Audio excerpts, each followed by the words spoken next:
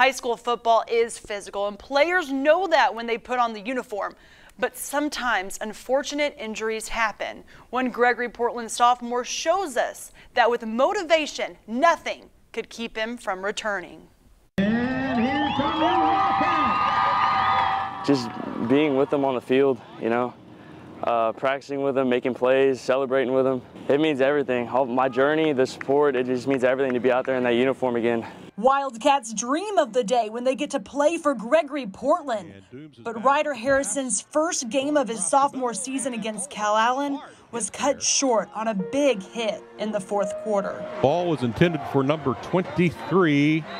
Well, that's Ryder Harrison. I immediately lost all my breath. I knew something was wrong. I've gotten the air knocked out of me before, so I knew something was wrong, so I just laid on the ground. I didn't try to get up. An ambulance sent Harrison, who suffered a punctured lung injury, to Driscoll Children's Hospital. The unknown was the scariest part of how long it was going to take him, when he was going to go, and then when they turn off the machine and the lung starts collapsing again, that's kind of a re-scare part. Harrison spent 8 days in the hospital. The day after he got in the hospital, he looked at the doctor and said, "What do I need to do to get out?"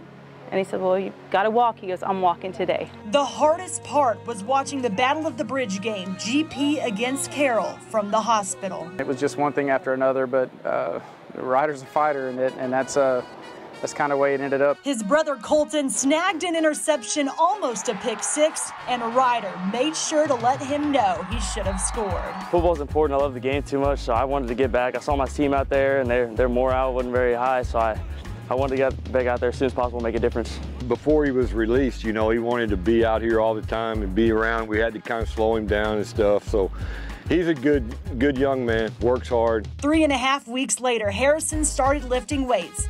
And less than a week after, he was catching passes. We would just go run routes, we'd lift if we could, just everything we could to get back. In the past couple of days, I've gotten in a lot better shape because of my coaches and teammates pushing me and making me better. 6 weeks after the injury, Ryder the Fighter will run out of the tunnel once again, ready to face Brownsville-Porter, a Wildcats dream that needed a team to accomplish. Thank you for all your support. It's helped a lot. You don't know how much it's helped.